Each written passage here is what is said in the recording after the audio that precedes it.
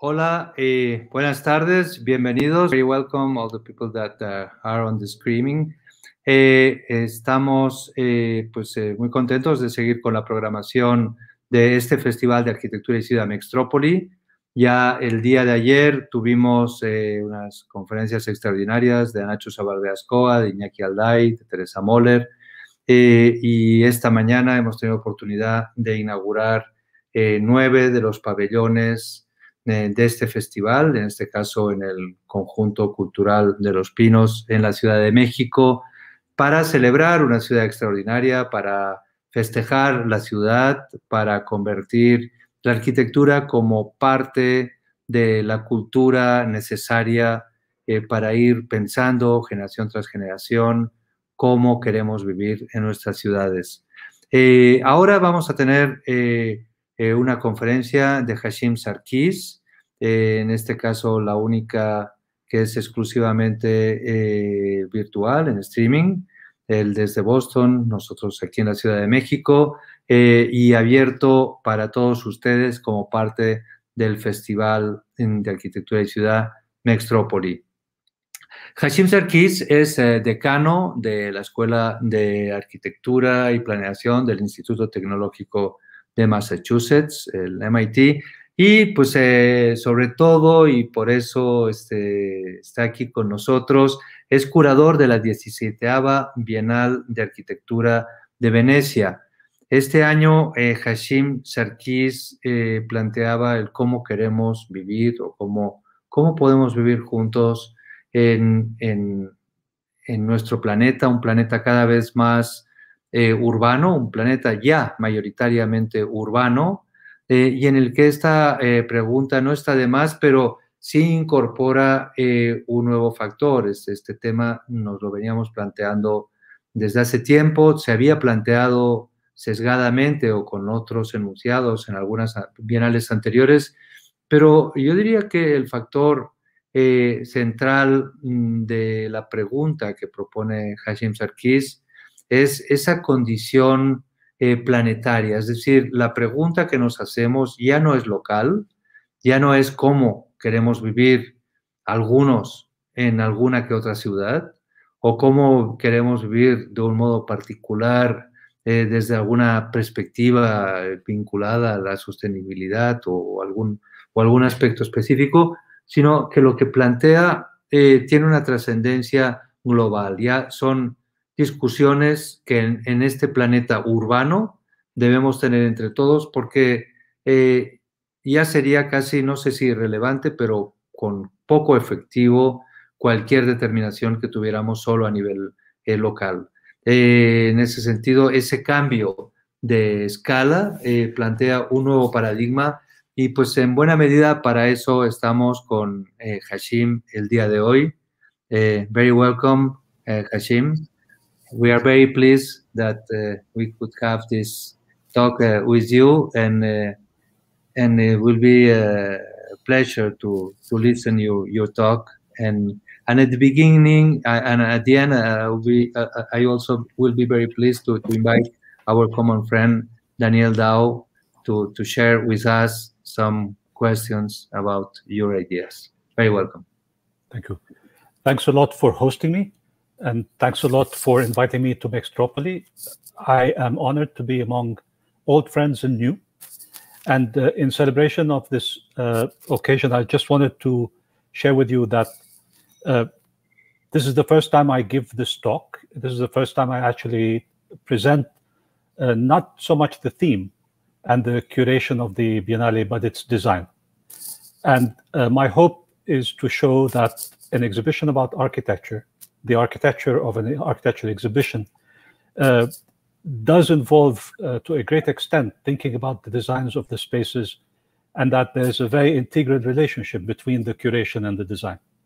And that it is not a one-way process from working out the theme first and then getting into the design of the exhibition, but it's actually an ongoing tension, exchange, challenge on the relationship between the two.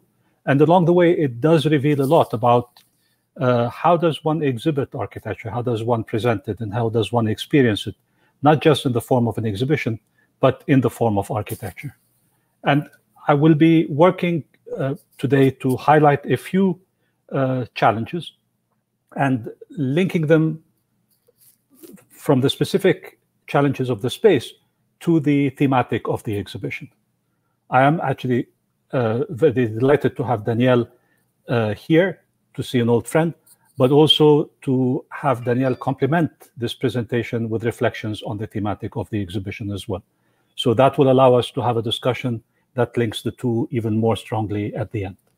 I'm going to begin to share, and I will do my best to speak for maybe 35, 40 minutes, and then leave the rest for discussion.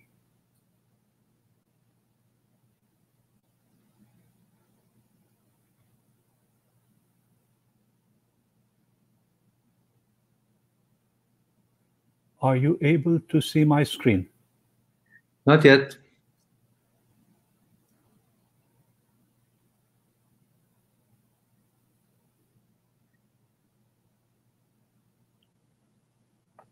Let me try again.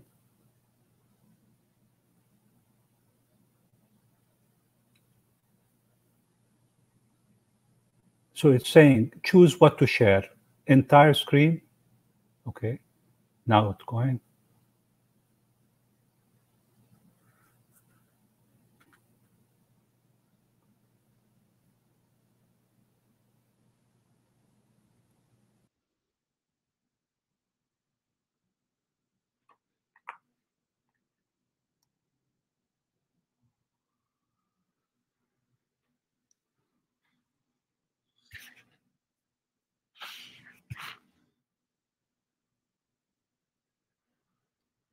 Vamos a ver si se puede reconectar.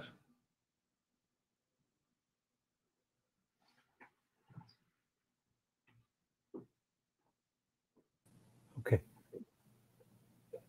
You are back. I'm back, and I'm going to try and share again. It's not letting me share for some reason.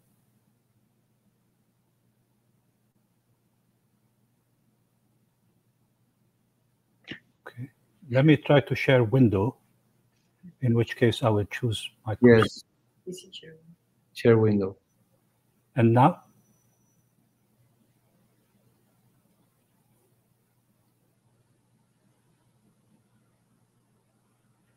I'm saying share window. I'm saying share the Microsoft PowerPoint, and I'm going to share. And it immediately tells me it has lost permission to capture your screen.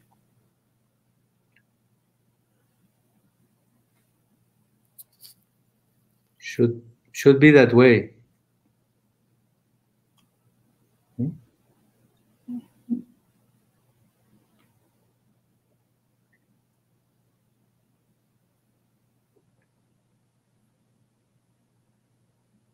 I have to go to security and privacy and make sure that the browser is checked. 1 second. Is it under system preferences? You have to go in settings. Okay. And go to Google Chrome. It's on. Okay. Yes, that's the way. You must give the StreamYard app permission to share your desktop.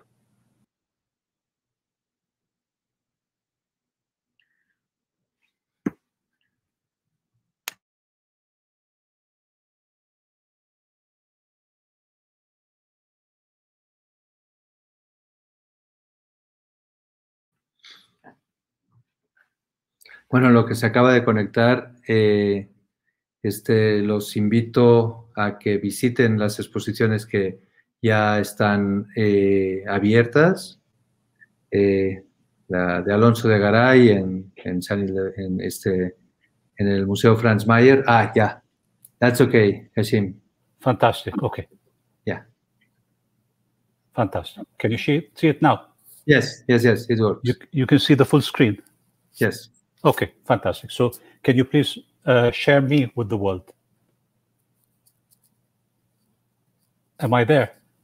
Yes, you are there. Okay, fantastic. Fantastic. Okay, let me start. So what does it mean to have an architecture of an architecture biennale?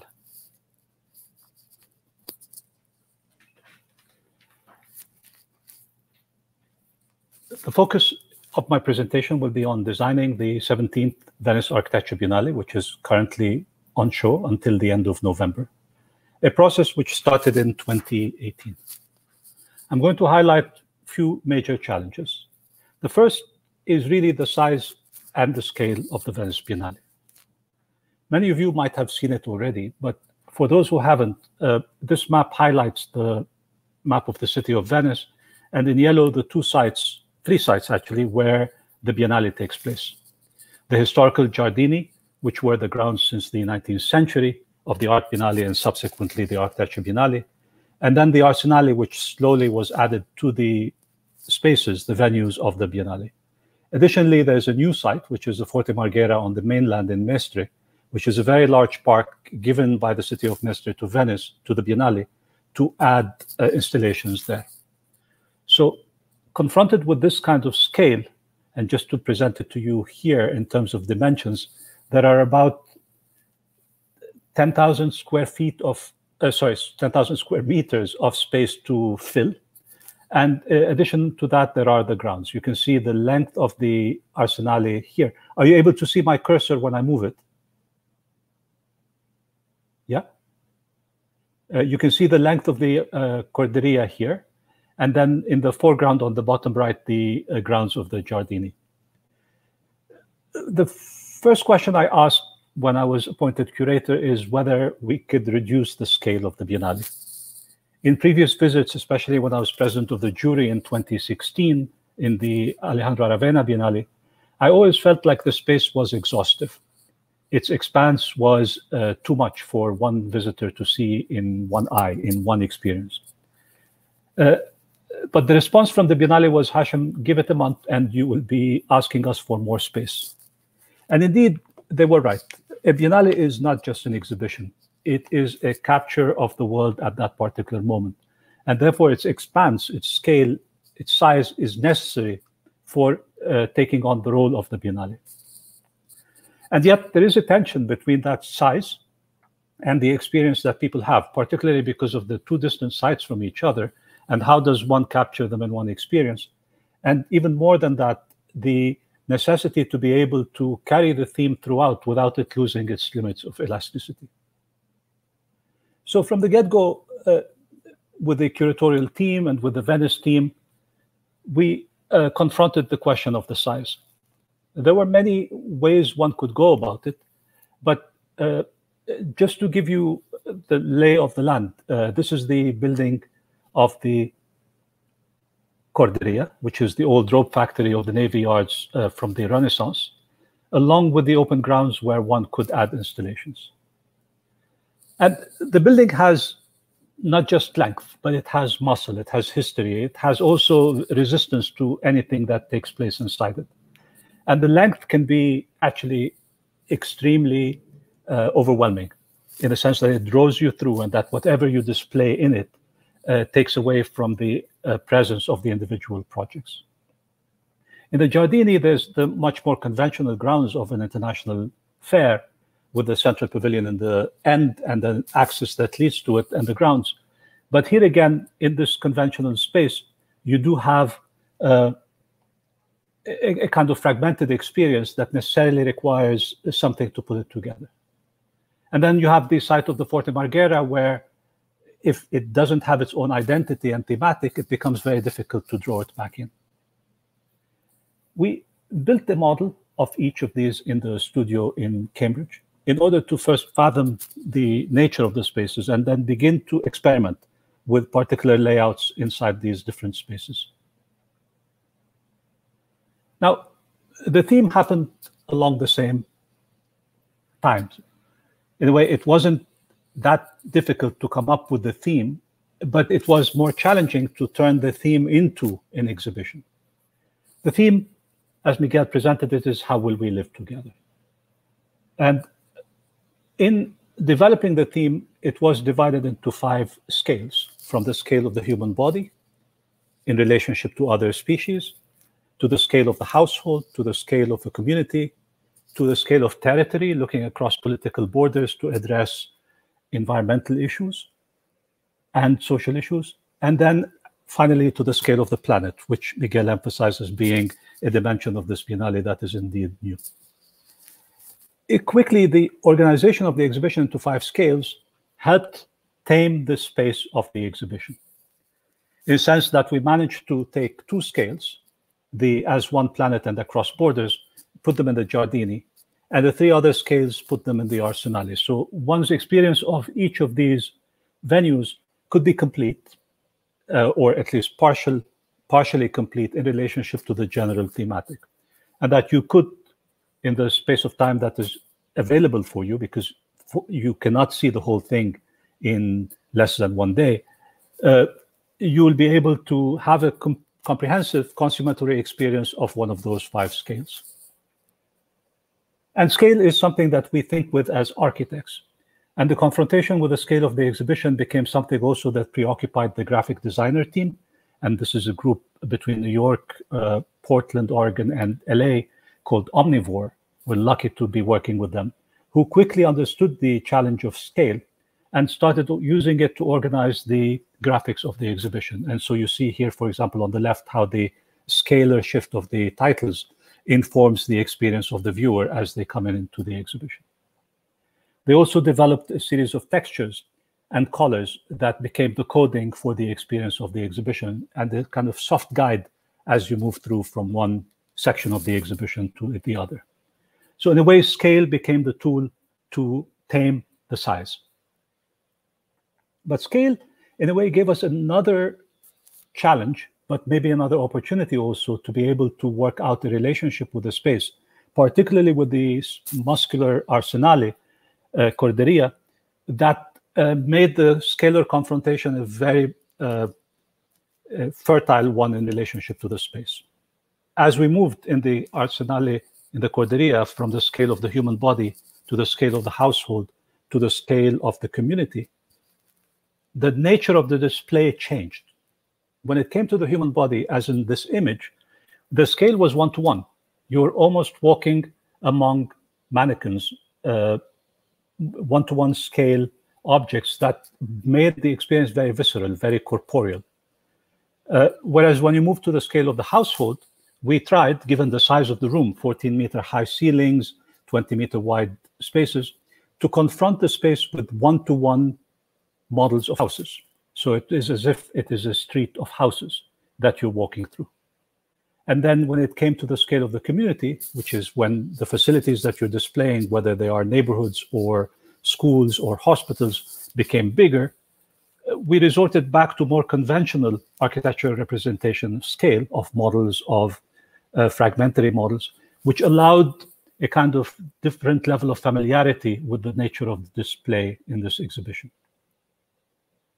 In a way, this exhibition, because of its even broader expanse, more horizontal expanse towards the scale of the body on one side and to the scale of the planet on the other, included a broader range of representation than your regular conventional biennales, which usually stayed between the scale of the architecture and the scale of the city.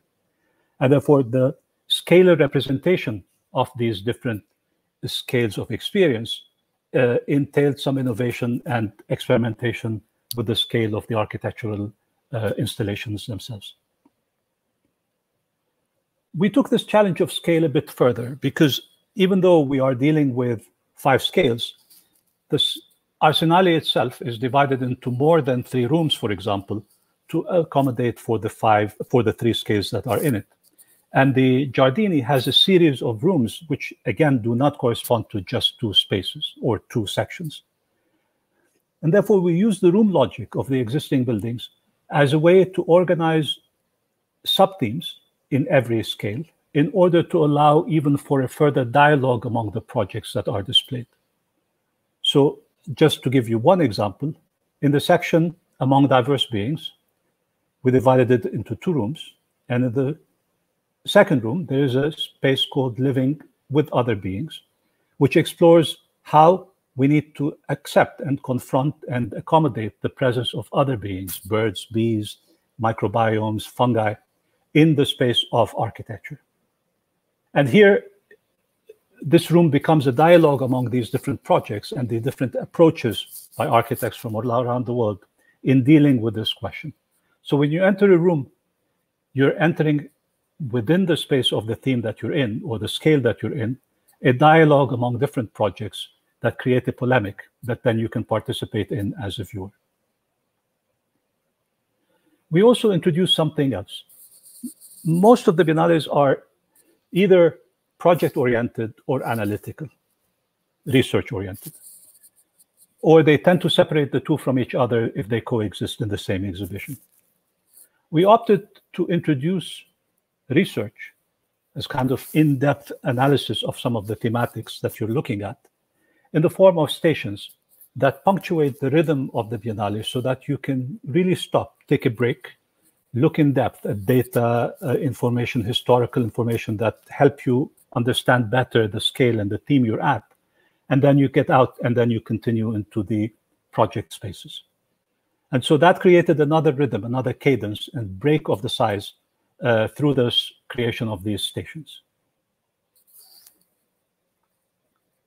But the two buildings, the Giardini and the Arsenale Corderia, confronted us with a very different set of problems when it came to the planning, to the actual layout of the spaces.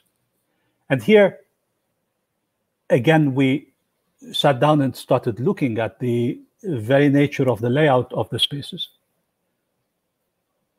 The Corderia, which is a 300-meter long building, was that long in order to allow for making ropes. But the length is also organized into a nave and aisles, the kind of very axial, centralized planning. And if you follow the logic of that to become the logic of circulation in the space, you risk to push the projects to the two sides and keep circulation in the middle, and therefore compromising the presence of the projects towards the power of the Corderia itself. So we wanted to move away from this kind of axial nave aisles logic with a different logic. And so we started experimenting with different layouts. And here again, we tested different possibilities of how the Corderia itself can be treated as a free plan space, where the columns are not axial, but more like pilotis in a free plan. And where every now and then, the space is confronted with a very large installation that breaks it down, that brings it down to the scale of architecture of a house, architecture of one big experience, that allows the display to be much more present, to be much more powerful. And from the beginning, we also tried not to respect the continuity of the axis, and every now and then give in to it because of the convenience of that in arranging some projects, but not letting that overwhelm the display. And in some cases, we even took over the columns in order to allow the architecture to be present. And in some other cases, the contrast between the two natures, the two structures of space, became part of the display itself. And this is the case of Peugeot Alutasis' project, where it becomes a free plan, a kind of field of experiences within the axial arrangement.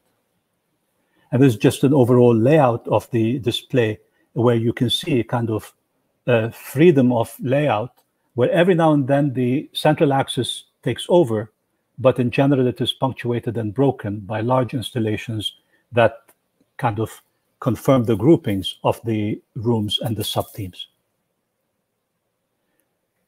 The Giardini had a different problem. The Giardini is much more of an enfilade, where you connect rooms through doorways, mostly on axis in relationship with each other, and really respecting the axiality of the organization of the garden from the outside. Some curators before have tried to close some of the doors, and it's much easier to close doors here than in the Arsenale, which is very much protected by historical regulation, historic preservation regulations. So curators have closed a lot of doors here in order to organize the movement in a linear way. But because we had the clarity of the two scales, the global scale, the planetary scale, and the territorial scale, which are here located in order to contrast the Giardini building and the Giardini logic of national pavilions with other ways of organizing the world as one planet, and also across borders, across political borders, to challenge the conventional understanding of the Biennale as being made out of national pavilions. We opted here to maintain the axiality, but to multiply it, so that it would allow you for a much more diffused experience of the space if all the doors opened and even more doors were opened, where every room gets bisected by two axes almost, to make the circulation much more fluid and much more open.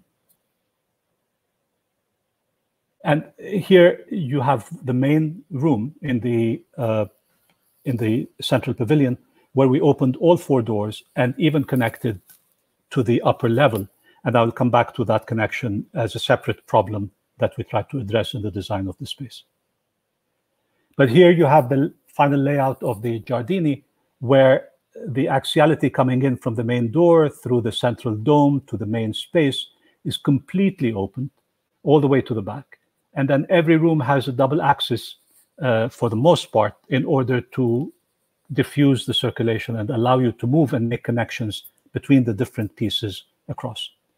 It's in a way much more sure, more certain here that you could grasp the scale of each, first because the building is smaller, but because the connection between the two sides also is more blurred. And therefore you're able to kind of enhance that diffusion with the diffusion of the space.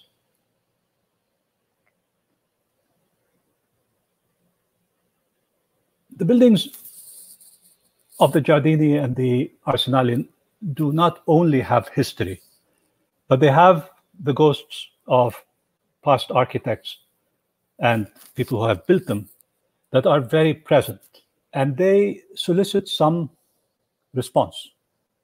To paraphrase from the first curator of the first architecture Biennale, Paolo Portoghesi, the presence of the past is very strong in the Biennale. And it's not just the presence of historical artifacts, but also the presence of hands, strong hands like Carlo Scalpa and Sansovino and others who have shaped the spaces and left a few relics that you have to deal with. If you go around the grounds of the Giardini, for example, the presence of Carlo Scarpa is very, very strong. The old ticket booth, some windows, leftovers of staircases are still there. And even though they are mostly abandoned, they are still kept as relics of Scarpa's oeuvre, and they're very powerful and present in the spaces. Obviously, there is this space, which is the famous canopy garden entrance to the library in the Giardini, which some curators have chosen to do something with, but maybe out of deference, maybe out of avoiding the challenge, I left it completely open. I left it completely empty. But Scarpa's presence was always evoked in relationship to the upper level space on the main axis, because he had, when he was designing the architecture for the art biennales, built a staircase, which was a kind of multi-level staircase that led you up this axis in a non-linear way. And it stayed there for a while, but then afterwards it was removed, and only leftover pieces of it still remain hidden in the partitions everywhere. And in designing the open axes, as I mentioned, we wanted to connect the axiality of the spaces all together. We were faced with a challenge of how do you go from the dome to the main space to the level above, which is the platform which exists above the main space. It's a mezzanine kind of, without having to go through the kind of circuitous route to the back and come up on from the back door, which is a rather backdoor kind of way of entering into a major space. We also wanted to put on that platform an exhibition which is a kind of mini biennale, where a group led by 6 luminaries from around the world, including Mary Robinson, Olafur Eliasson, Caroline Jones, Mariana Mazzucato, who proposed an idea of a mini United Nations, or an expanded United Nations called the Future Assembly, where they invited all of the participants at the Biennale each to suggest an item which is non-human. It could be a phenomenon from the atmosphere, it could be a river, a mountain, that in their mind should be included in the organization of the future UN National Assembly. It is in a way another response thematically to the presence of national pavilions and the organization of the Biennale around nation states, and creating a new collectivity in the Biennale itself. After all, the Biennale is a United Nations, but here, as we confront the questions of climate change, of a very different understanding of our own presence in the world, we opted to create this idea of a future assembly. But how to get there was the main challenge. If we want to give it that prominence, how to get there? Initially, started designing big staircases. Staircases were become more like bleachers for people to gather around. But quickly it became clear that the space was small, and an element like this would actually be challenging the other pieces around it, the architectural propositions of the participants. So we moved away from this kind of very axial continuation of the Giardini main concourse.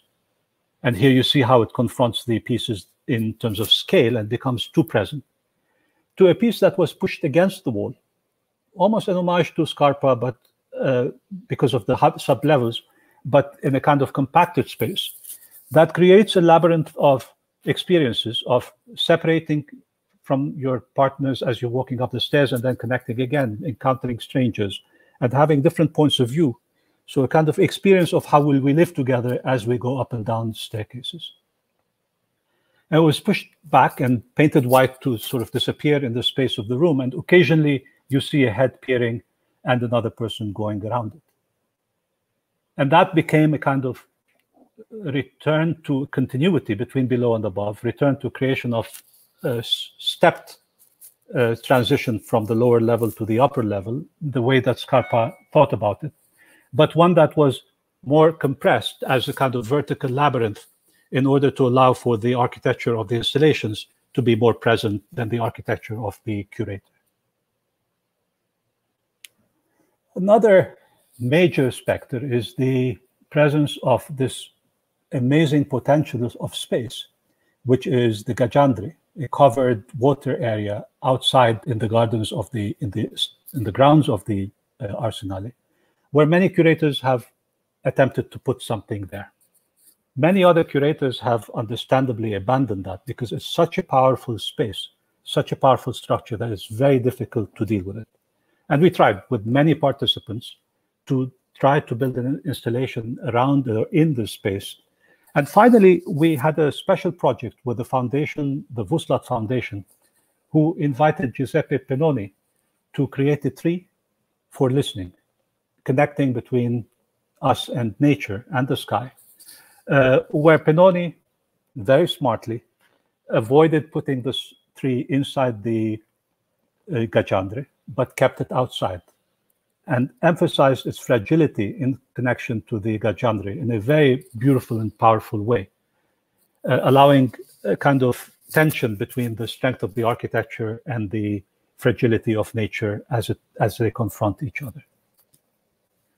A third and last example of this confrontation with past specters is the presence of the main pavilion dome, which is one of the few leftover pieces of the original building of the 19th century Biennale. And here again, past curators have either covered it, blocked it off, or just let you pass underneath it and left it intact.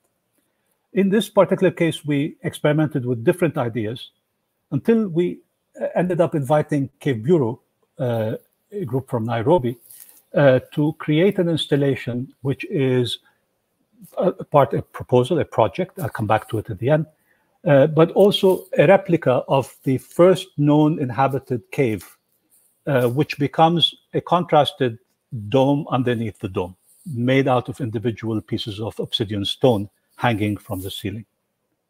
And so in this particular case, it was a much stronger confrontation between the original architecture of the 19th century pavilion and the contemporary installation. One challenge that every curator faces in designing the Biennale experience is to design the facade of the main pavilion in the Giardini. And this is a facade that is kind of a remnant of many iterations, many versions of the past facades, reduced right now to 4 aesthetic white columns and an apse, and then it says La Biennale above. In 2020, the Biennale held a collective archival exhibition called The Disquieted Muses, where a design group working with the 5 curators, but primarily with Cecilia Alemani, who's now the curator of the art exhibition, decided to create this installation around the facade of the main pavilion, pulling out from the past pieces that were there before and have been washed away over the years. If you think about it, the Giardini is a display of national pavilions, and every pavilion, in a very exaggerated way, presents its national identity, whatever it is at that time, in the facade. So even though it's not until 1980 that there was an architecture biennale, these facades, in architectural terms and with architectural means, presented architecture as a means of expressing national identities. And here you have a kind of collage of different versions of the main pavilion, which was the Italian pavilion for the longest time, and showing the evolution of this pavilion from these exaggerated national identities into a subdued white facade. In the earlier stages of thinking about how do we design this facade, I wanted the facade to go away, especially the 4 columns, which have a kind of, how does one call it, a kind of autocratic presence without naming names. And taking away from that would require a lot of funding, a lot of money spent. And as curator, you have to decide how much money you spend yourself and how much money you allocate to the participants. And initially, you're ambitious. And here we wanted to cover the columns with mirrors and create a huge mirror from ground to ceiling, which is kind of faceted mirror that would reflect the sky, would bring nature in. And as you're arriving, you see yourself as being the we in how will we live together. And then you enter the experience of the Biennale. But the budget was huge for this. And even though we wanted to raise money, the realities of the pandemic hit us very strongly. And most of the money that were allocated for the curatorial interventions, I gave to the participants so that they can continue to build their installations. And at some point, I accepted the possibility that this bare facade, white on white on white, will be all we have to receive people. After all, it was reflective in a way of the times we were in. But thought maybe that we can add to that the poster or the title of the poster. And here, it's the very power of those graphics that Omnivore created for the Biennale that inspired us to do something different. Just to stop to talk about the graphics for a little bit, what Omnivore provided us was a poster that was almost in the making. Every image is slightly different, every display is slightly different, but they all have this feeling that things are moving in them. Nested houses or semblances of houses connected to human being cutouts overlaid with transparencies of other creatures, of stars, of seas, of planetary scales, all combined into this mix that is in the making.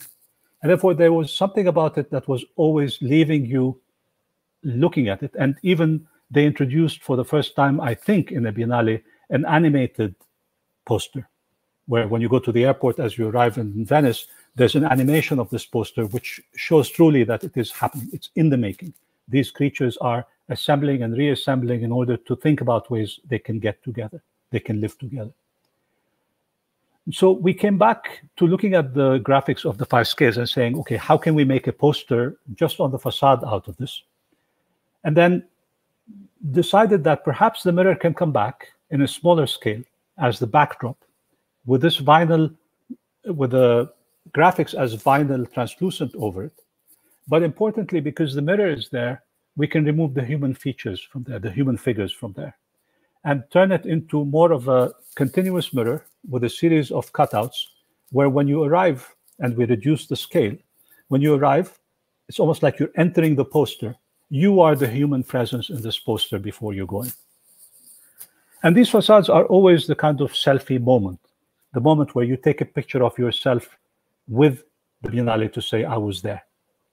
And so why not, instead of flipping your camera around on your phone, have the mirror there so that you don't need to do that. It's a selfie by you being part of the poster. And we installed it at the height of the door so that it's like a continuous panoramic cut behind the columns. It's as if there was a garden behind the facade that you entered into. And here we are, yours truly, taking a selfie with friends. This is Ala Tanir, the editor of the publications, taking it to another level with an emoji and a friend. Here's me again with my wife on the left and with Alejandro Ravena and Manuela Lucadazio from the Biennale on the right. And here you have people arriving, taking selfies before they go in. One very funny story happened is that after we set it up, I get a call from Venice saying the facade has a problem. It is being attacked by seagulls. And apparently seagulls, when they see themselves in the mirror, they think it's another bird and they attack it. Luckily, we had used aluminum sheets instead of glass, so the aluminum was intact. We're still waiting for them to attack again to take pictures so that we can use it as an example of how we live together with other beings, or not so well, after all.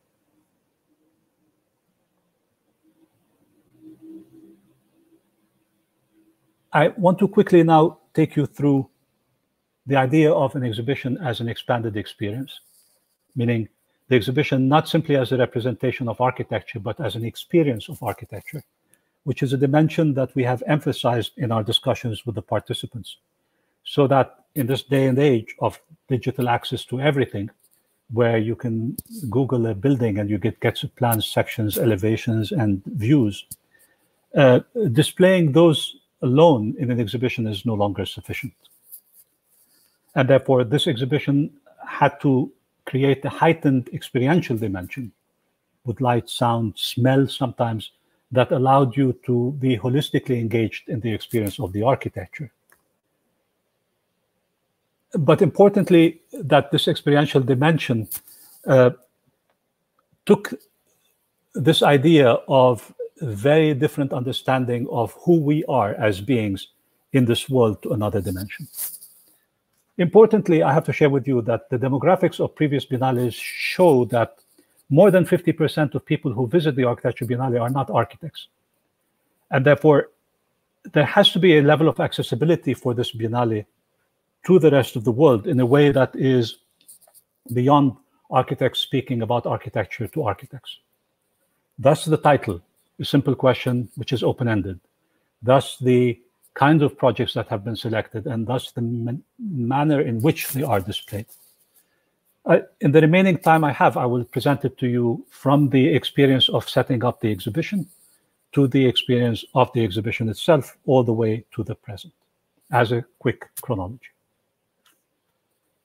Beginning in the summer of 2019, after the theme was developed, we started doing a series of workshops, myself and the assistant curators, Giulio Binjaku as a researcher, and the assistant curators, Roy Salguero and Gabriel Kostlowski, along with Ala Tanir, who's the managing director of the publications, with a group of MIT students on the thematic itself, trying to develop beyond the projects themselves certain ideas and thoughts about how will we live together with the different dimensions of architecture.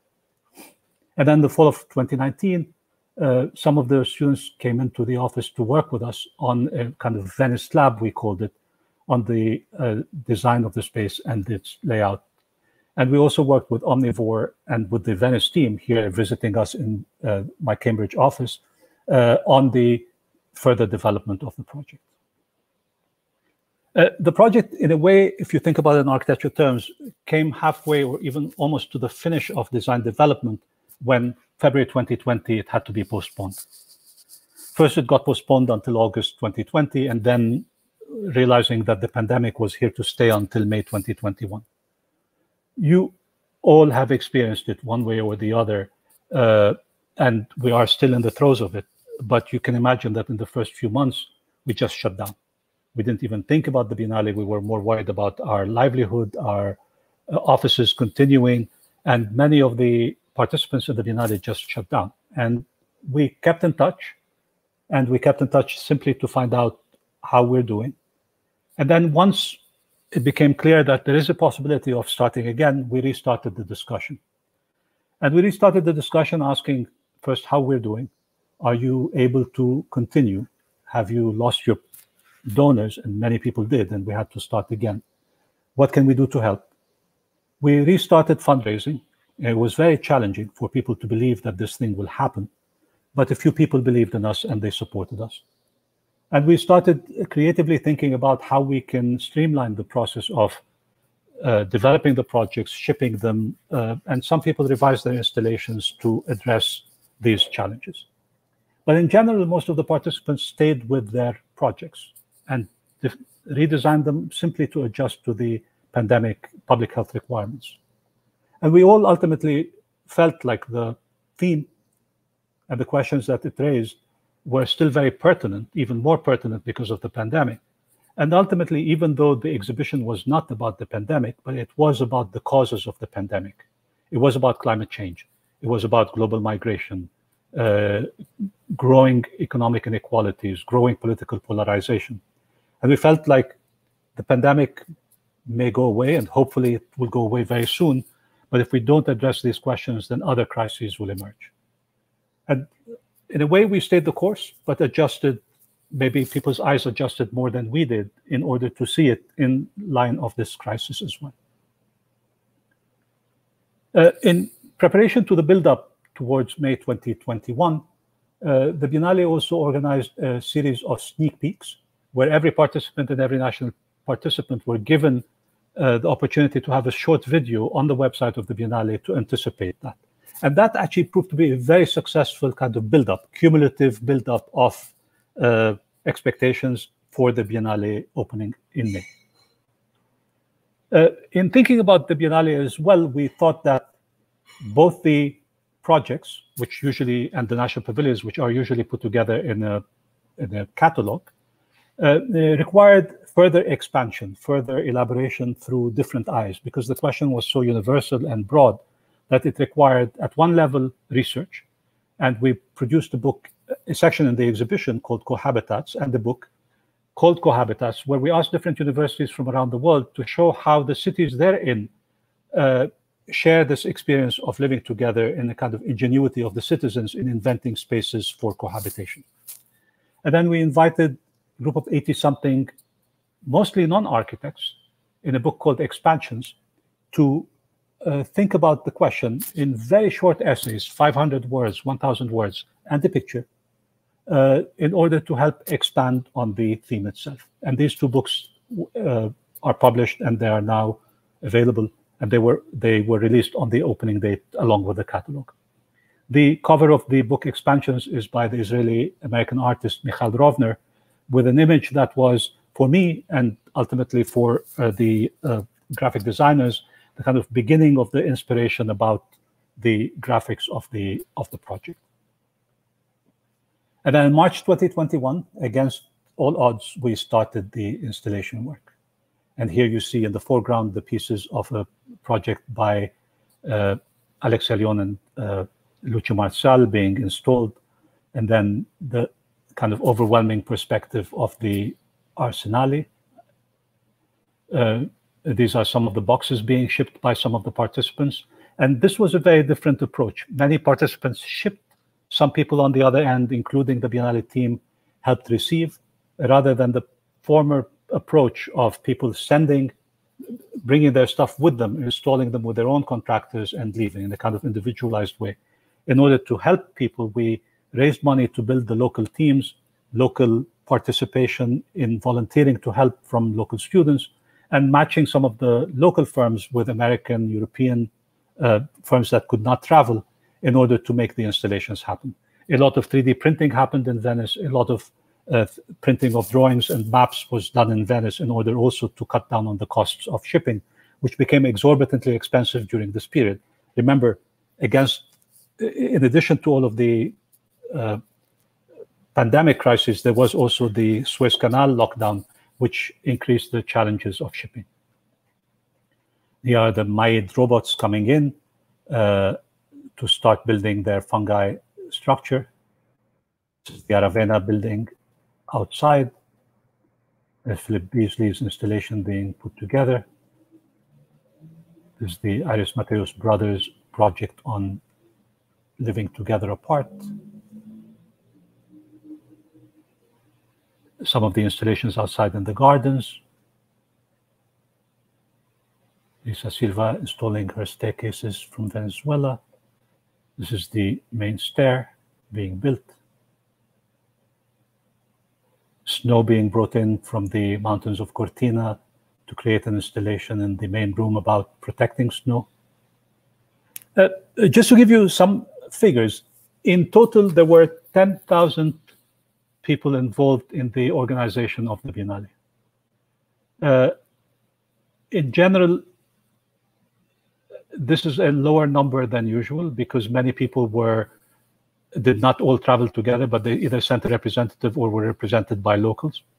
But this does include the national pavilions and the countries. And even though today I'm not talking about the national pavilions, we could not separate these figures to show the breakdown. But according to the organizers of the Venice Biennale, however, the pandemic has caused major changes in the organization and implementation process of the exhibition compared to previous editions. It has improved the environmental sustainability of the Biennale thanks to less presence in Venice of architects, their assistants, and foreign companies directly involved, therefore less traffic and less displacement, less carbon emissions. We are entrusting the installation's construction to local companies, and therefore there's much more collaboration, working together that has emerged as a result of that. And some of the site-specific installations, and there are quite a few this time, might actually be preserved and relocated in Venice, therefore reducing the cost of destruction, demolition at the end of the Biennale. On May 22, 2021, a week after Europe opened the borders miraculously to different countries, we opened the Biennale. The attendance was about 2/3 what usually is the attendance at an opening. But during that day, we opted not to have the jury because there were about 5 or 6 participants and 5 or 6 countries that had not finished their installation, but to postpone the jury, which happens at the opening. And instead, we only offered the Golden Lion for Lifetime Achievements, which was given to Rafael Moneo. And for the first time, this time, we also had an exhibition of the Golden Lion in the Giardini in the Sterling Pavilion. Open the doors. And here is the Peugeot Aletasi exhibition in the first room. And I put this picture in not just because it's really cute, but because actually there has been a higher percentage of families coming in with their children in this Biennale than previous ones.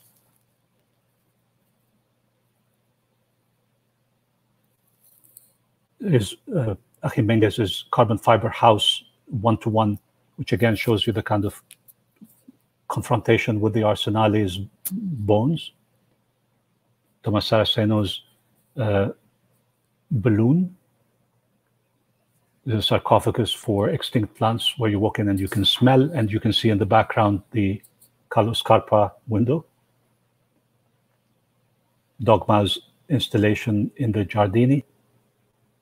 And this is the Future Assembly exhibition on the mezzanine floor, designed by SOS Group and Olafur Eliasson, which has all the different proposals from the different participants around the world in the exhibition about what should be added to the Future Assembly.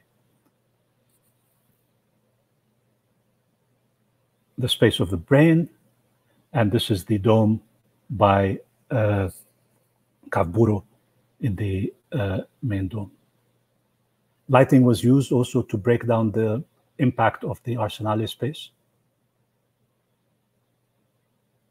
And here, just to give you a sense of the dialogue that emerges and the sub-themes, the tension between the different technologies, a technology covering the snow in order to protect it, and a technology embedded in the rock in order to absorb heat. And that's the main room seen from above. That's an installation outside, Hantu Mertikin, a platform. Prosthetics of bodies Annie Liu, Angelo Bucci's Circumference of the Earth, Inhabited Earth, Alan Wexler's Furniture, Clothing Mix. This is one of the stations. Your restroom is a battleground, which looks at the history of bathrooms as spaces of battleground over gender and ethnicity. The main room again, a kind of Romeo and Juliet experience on the main stair. Elemental's Mapuche's Parley installation outside. Lejo Alutaz's models and doors. Nada's waiting area for the boats.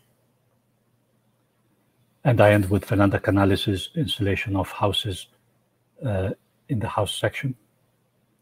Another dimension of this Biennale, which is now part of it, is we have taken the meetings on architecture and expanded it, created a much more elaborate program. In a way, this lecture is part of it, of public engagement symposia that are taking place in the Biennale and will continue until end of November. The catalog, the program is online. And we're using a very hybrid model of online and in person to expand the outreach of the Biennale. We also did a collaboration with the Dance Biennale this year, when McGregor brought some of the student choreographers to curate, to orchestrate and choreograph dances around the installations. It was quite an experience, beautiful dances. And then finally, August 2021, the jury deliberations happened and the awards ceremony, which gave awards to Ram Labor for their floating school, to a group of Palestinian Israeli artists and architects working on a farm. They gave them a silver lion for most promising new architecture, and Kaburo for their obsidian post-Anthropocene project got an honorable mention. Just today, I got a message saying that September 25, 2021, there were 4,846 people who visited the 17th Venice Architecture Biennale. And so far, we know that more than 150,000 people have visited. Surprisingly, against all expectations, we have broken the record for the highest attendance of any Venice Architecture Biennale up to now by more than 16%. I leave you with this salute to the Mexican Pavilion, which is truly sublime. And even though I did not talk about the national pavilions in this presentation, I cannot but say thank you for the Mexican team for such a beautiful project. And thank you all for attending this lecture. Great, Hashim, great presentation and a great way to visit with you virtually the Biennale for all that we could not visit this year. We tried, but the COVID left out us just one day before to flying to Venice this year. Let me tell you that we had a nice opening of an exhibition of Rosana Montiel here in Mexico 2 days ago. And that was an opening 18 months later than the first projected opening, just 2 days before that we had to close everything because of the COVID. And during this time, her exhibition in some way has grown or has had a kind of a maturity that this time where the exhibition was just closed transform in some way the exhibition and make it for me much more better. Do you think that your invited participants of the Biennale have understood in some way also the past of the time? You are asking about the future, but the presence of this past that you mentioned of the first Biennale, the Portuguese Biennale, Do you think that some of them have understood that, and it would be in some way present in the Biennale? Yeah. Thank you for this question, because there's one dimension of this year that we lost, the year of postponement, that was also a year that we gained. As you experience, as architects, as people who are involved in exhibitions, we always rush towards the deadline. We install, and we look at it and say, we wish we had more time. If we had more time, we would have done it differently. And guess what? This last year was also, in some cases, an added year. We had more time. Both I, as curator, and the participants also had more time in being able to rethink their projects. Obviously, we had less money. But as architects, we also know that less money means a more refined project, a simpler project, more parsimonious project, which in most cases means a better project. And so I feel like this additional year has given us the possibility to rethink the nature of the architectural installation, but also the connection between architecture and its material wealth or substance. And again, here, I would say that that has contributed in many ways to reducing the carbon footprint of this exhibition. I do have to say that the architects who were invited to this Biennale are relatively young. It's a much younger crowd than usual. And therefore, even though many of them have visited the Biennale, 90% of them have not exhibited in the Biennale before. And the aura of the Biennale was very present in their thinking, but not its history as much. Therefore, I don't feel like many of them were aware of the layers that were before them there. I think that innocence might have helped in propelling this Biennale a little bit more towards the future. But there are some instances where there's a kind of wink, reference to past Biennales. And there are, especially in the stations which reflect on the historical connections, a lot of presence of the past Biennales.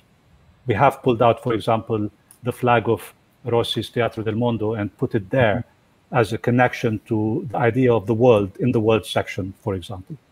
And there are other winks and references to past Biennales that you have to find as you work your way through. Sounds great. Daniel, would you like to have a comment? Thank you, Mikel. I actually have one question, only one question, but I would like to pose it in three different ways, and then I have a closing question. I don't know how much time we have. I wouldn't want to miss asking you. So the first question has to do with the idea of the synecdoche. The synecdoche is a literary form where a part stands in for the whole, and therefore I understand the Biennale as a synecdoche, as a microcosmos, as a snapshot of the world. In that sense, I think many architecture biennials tend to be about the world of design, but this one in particular strikes me as one that is about the design of the world. The first instance of my question is, you talked about, Hashim, about the spatial exercise, the design exercise, spatially, the challenges. I'm wondering, what about the social exercise? How, I'm just remembering that your PhD thesis at the GSD was Publics and Architecture, Re-engaging Design in a Democracy. So how much of a democratic process was this, you and the National Pavilion curators, the other participants? What can you tell us about that in terms of how do we live together, the design of the biennial as a model for a democratic process of designing the world? Let me try to answer it at different levels. You said you wanted to ask me the question in two different forms as well, two other forms. Should I take this one first and then address the other two? Okay. Maybe you answer the other two forms right now. Okay. On the synecdoche, I think this exhibition does include a lot of them. And I mean that in a literal way, because we wanted to exaggerate the experiential dimension of the architecture, not just its representation. Many of the architects were compelled to take a piece of their buildings and put it there. And therefore, you enter into a piece of the structure. and that represents the whole in a very literal way. Right? But there are also, I mean, especially when you're talking about the world and the exercise of the architecture imagination in relationship to a scale like that, there are also a lot of microcosms. There are a lot of allegories. There are a lot of representations that try to miniaturize an experience that is otherwise much bigger or unfathomable. Remember that architecture in relationship to its forms of representation is an allographic art, meaning we don't usually produce the architecture, we produce representations of the architecture ahead of producing it. It's almost like music and the music sheet, and even though the music sheet is denotational, the architectural drawing and representations are connotational, and in that sense, there is a very interesting continuity between a drawing, a model, and the building, much more so than in the kind of arbitrary coded way of a music score and the music piece. In a way, these are not just representations, but rehearsals, preludes to architecture. And that I would add as being another form of representation beyond the synecdochal and the microcosmic, is something like a prelude or the allographic. Right? In talking about how will we live together within the space of the Biennale itself, let me just emphasize a few changes that happened. With the participation and help of the Biennale team, this is the first time really that the names on the projects are not just the name of one author, but everybody involved. And that is not to diffuse authorship at all. This is to show the power of architecture as a synthetic art, in being able to bring together different people with different skills and experiences in a democratic way, but in a design synthetic way, in order to be able to handle the complexities of the problems in front of us. The bigger the problems, the more we can deploy our skills as architects, as conveners, as custodians of the contract, who are able to take input from different sources and synthesize them. And that doesn't mean that we should suppress those sources or ignore them. To the contrary, the more we're able to mobilize our skill to bring together different areas of expertise, the more powerful we are as architects. So I don't know if we want to take it to be democratic, but it's in the nature of the beast of design that we are generalists, conveners, and synthesizers. However, our democracy as citizens, not just as curators and participants, did play itself out very strongly in the Biennale, because there was a lot of empathy among the different participants during this extra year. Not just the participants, but the national pavilions. I say that because we opened a dialogue. Usually, I mean, if you think about the, what can one call it, the anthropology of a Biennale, it happens in a very short period of time. And to make it happen, it has to be a dialogue between the curator and the participants. And it's almost a commission, a direct commission. In the beginning, it started like that, but this extra year turned this commission into a dialogue. And it became a dialogue not just between me, the curatorial team, and the participants, but among the participants themselves, trying to resolve some practical questions, but also trying to existentially start thinking about what do we do in this situation and how do we respond to this problem. And many group emails started, many WhatsApp groups started. And the beautiful thing, and even though the curator in the Biennale has a very distant relationship and organized by protocol between me and the National Pavilion curators, a group emerged among the national curators who wanted to create a platform for national dialogue so that they transcend the national boundaries in order to respond more adequately to the theme of how will we live together. And they organized conferences, they wrote a manifesto together.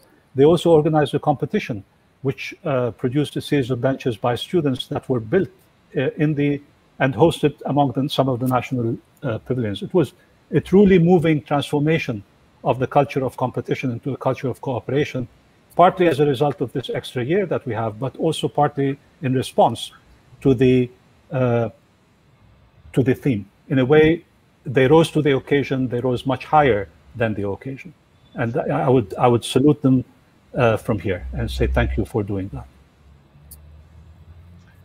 Hashim, there is Maria Adriana Gebauer. She's asking, what do you suggest that we can do from the local to the planetarian scale?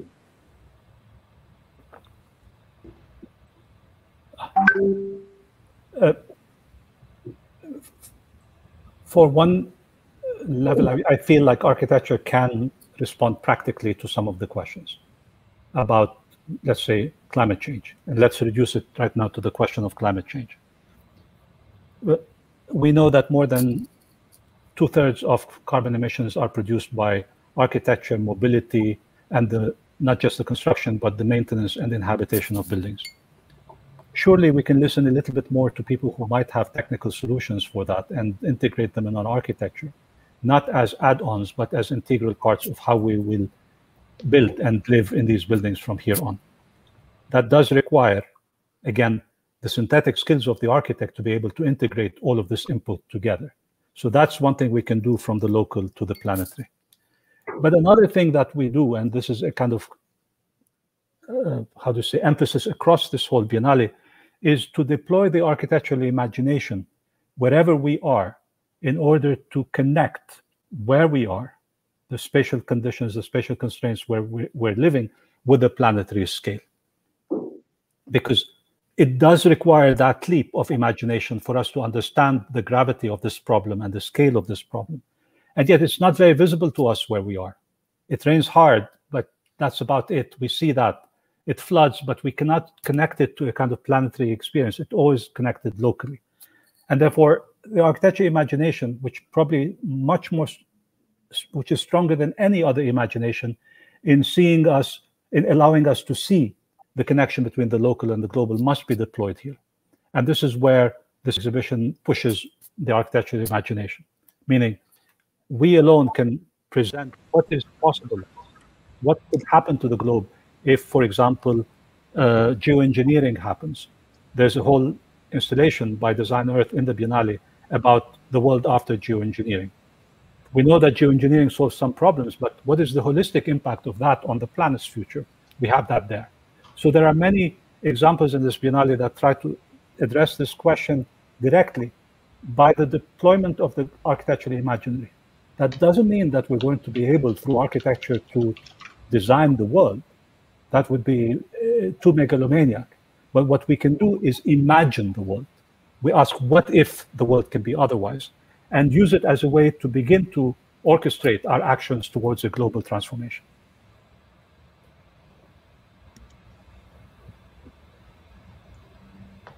Hashim, thank you. I think I have a chance for one more question. So I think a lot of us know you as an architect, as a curator, but mostly some of us know you as an educator, as a teacher.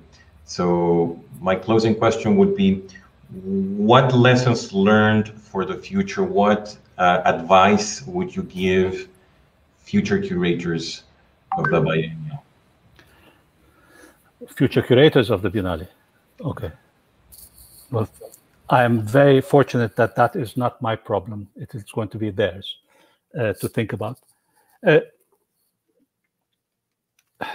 Let me just add that as part of the expanded program, as part of the different meetings on architecture, there will be one next week on refugees resettlement, one about the future assembly, one in November about sustainability and climate change around the Wholesome Foundation Awards, one about generous listening with the Vuslat Foundation. But most importantly, in relation to your question, the very last one is called Looking Forward, the Education of the Future Architect. And I'm bringing together different participants from around the world who have been engaged in pedagogy and the experimentation in pedagogy to talk about that, because I truly believe, not just as educator, but as someone who's in the architecture world, that we have to give that opportunity and that potential to the future generations. And if I have one piece of advice for future curators, is to try to listen to the future architects in shaping the thematics and the ethos of the future biennales. The Biennale is at once a cross-section to what is happening right now, but it's also a cross-section of what the present is thinking about the future. And that is very important to maintain, rather than simply to think about it as being a representation of architecture at its best today. Oh, okay. I think that we we spent all the time that we had. I have to thank. We are very pleased, Hashim, that you could share with us your ideas and basically what happened with this difficult Biennale in some way, and all the experiences that you share in Venice. Thank you very much, and thank you all. And if I don't see you in Venice or in Boston, I will definitely see you in Mexico City soon. That would be great. Okay. And thank you, Daniel. Thank you all.